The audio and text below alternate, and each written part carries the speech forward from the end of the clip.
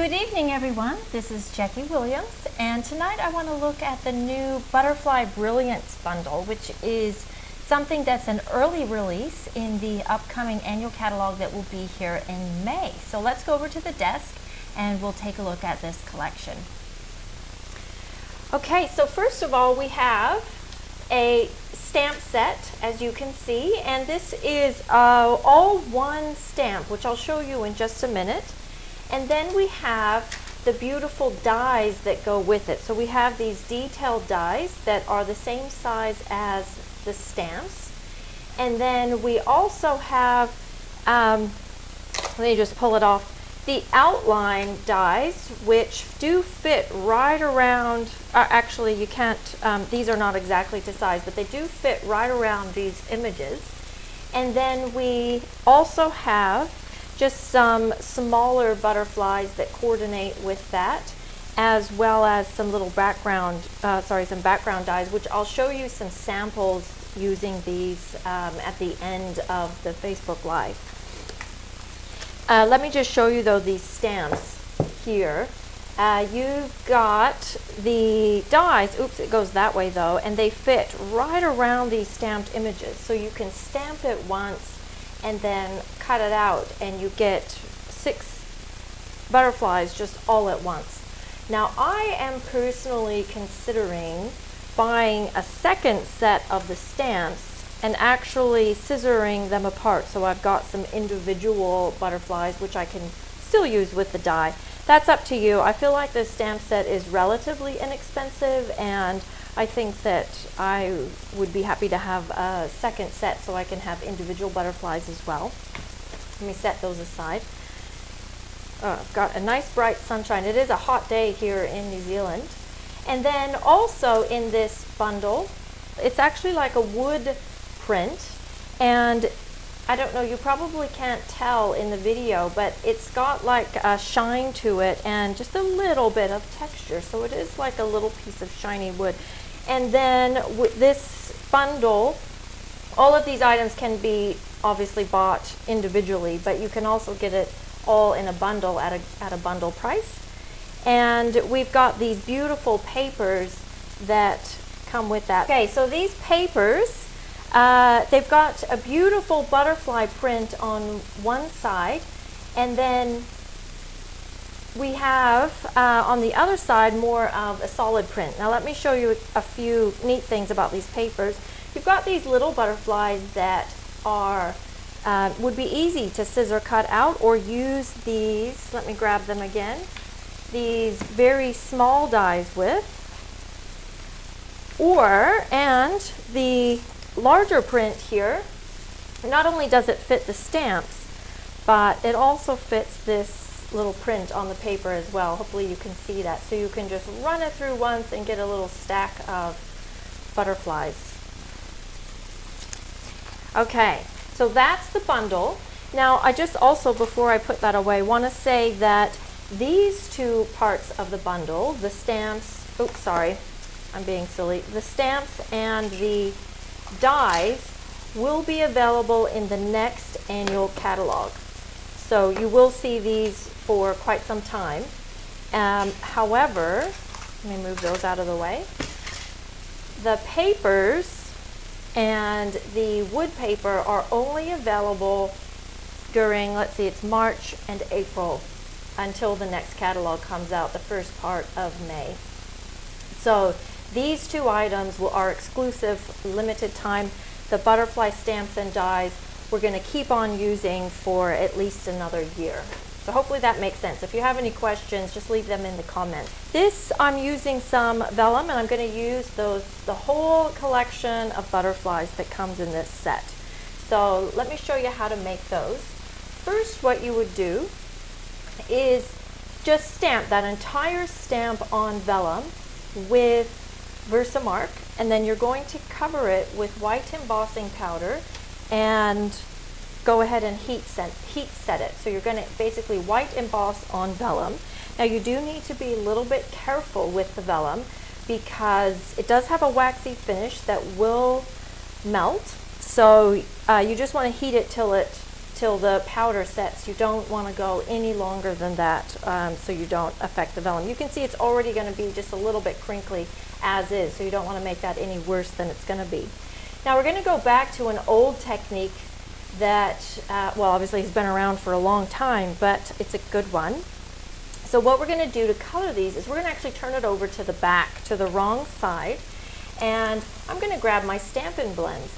Now, back in the old days, and I say the old days, meaning like 8 or 10 years ago, we didn't have these, and we just colored these with chalk or with our Stampin' Write markers, which are water-based markers, and they took a long time to dry.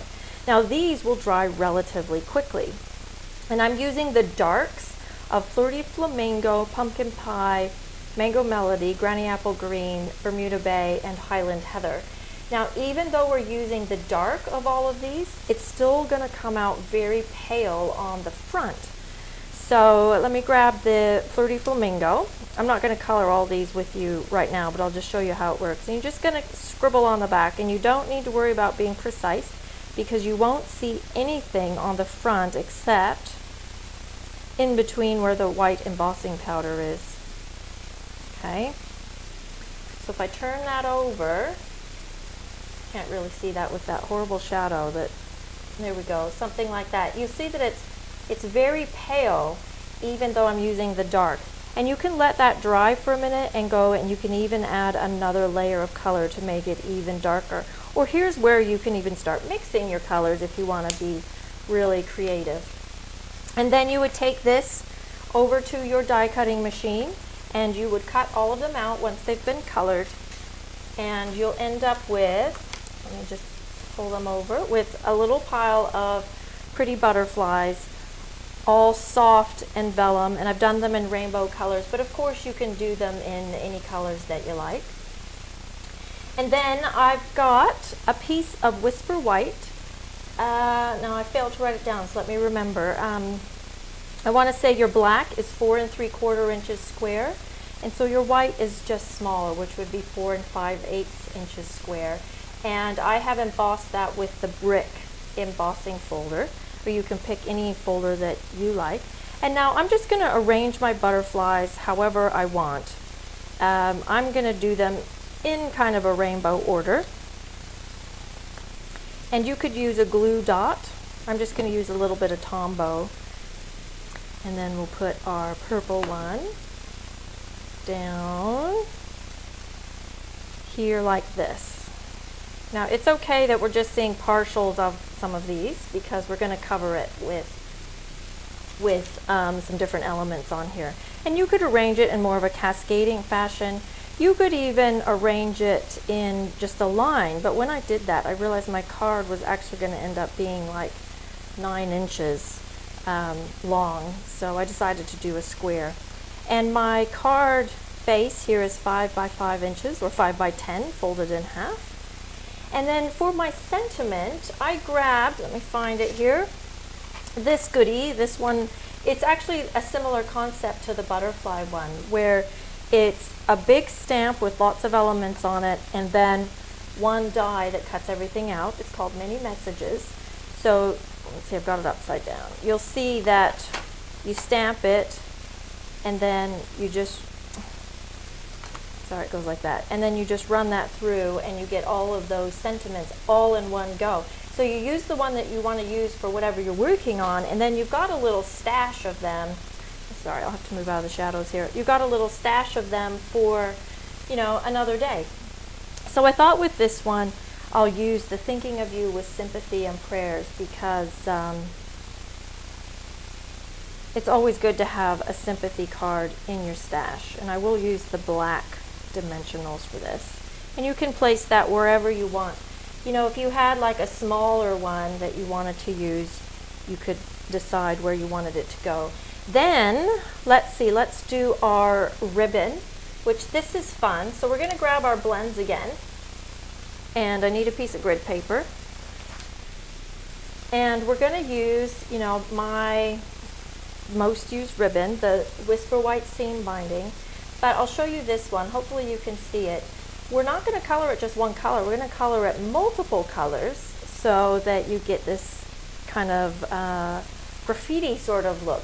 I just feel this desire every time I use this brick background to create kind of a graffiti look. But this time I think I'm going to use the purples and the blues, whereas on the first sample I used the yellows and the pinks. So the dark Bermuda Bay is actually quite dark, so I grabbed the light Bermuda Bay just to do the ribbon. And I'm going to grab my dark Highland Heather and I'll just start putting it on, but you'll see that I'm putting it on really patchy, so I'm leaving some white there.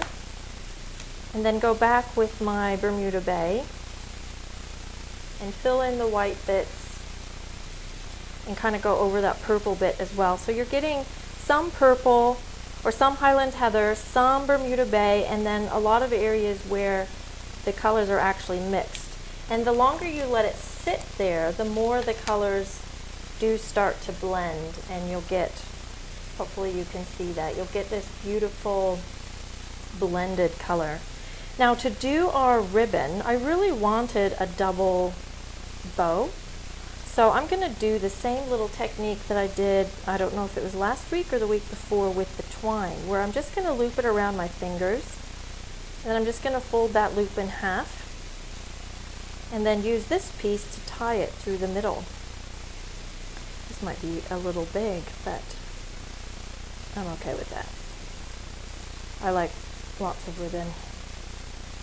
And then you're just going to tie that and pull it tight. Okay. And then you get kind of a pseudo bow. Yeah, that's a little bit big, but I think we'll get it to look nice.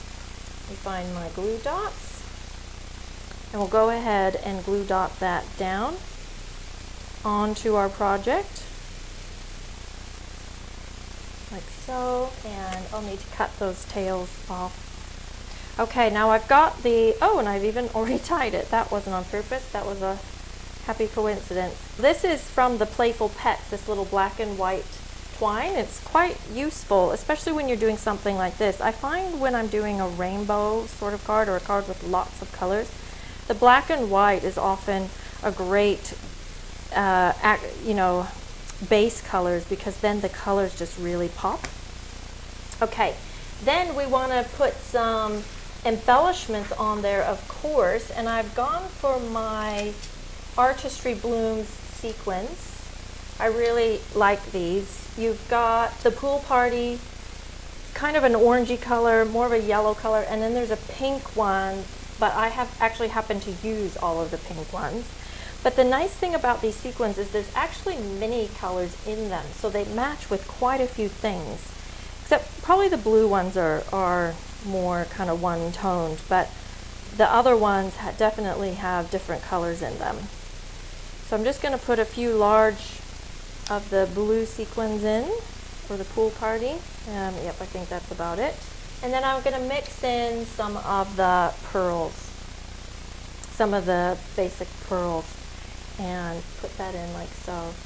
And there we go. So you've got this beautiful pink, well, actually all the colors of the rainbow. And then inside I've just done a multicolored, to match the ribbon, sympathy verse. And so you can compare that to the first one I did, where actually the butterflies are actually the same color, but I just brought out different colors with the ribbon and then did, a different color on the inside. All right, now some other samples that I've made with this project.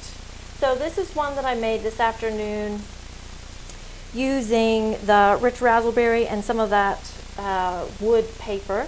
And I actually embossed it with the pine wood planks folder, so it's got even more texture to it. And it's just a simple card with one butterfly and some vellum underneath. I'll put these here. And then this one here is actually the same card, just done in different colors. And I've used the terracotta tile linen ribbon and just used the edges of that. I was trying to go for a monarch look here. I think I need a little bit stronger yellow underneath there, but I do think it still looks nice. And then just did some of the butterfly stamps on the inside. Now these samples are ones that I did not make, and she actually donated these to the Auckland Burn Unit. We did a service project at our camp recently, And I haven't yet met up with the person who's taking them to the burn unit, so I was a little bit cheeky and pulled them out so that I could show you these beautiful ones. So they're just simple, but just so nice, and it's really nice for making a little collection of cards.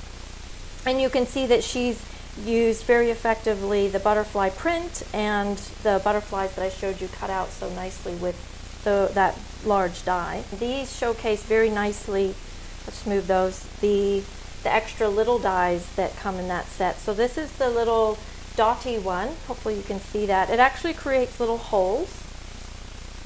And this is one that, I don't know what you, kind of a basket weave one, and it doesn't actually create holes, but it just creates a texture on the back, so you can kind of see it maybe a little better on the inside. And then the last one is the brick die, which it looks like it's been printed there, but actually the die has made brick holes, and there's paper underneath that is showing through, and that one is also very effective. So thank you, Delise. And then these cards will be going to the Auckland Burn Unit shortly. I have put the link where you can see the Butterfly Brilliance bundle online if you would like to check out those products a little more closely. And thanks for joining me, and I'll see you next week, Thursday at 7. Bye-bye.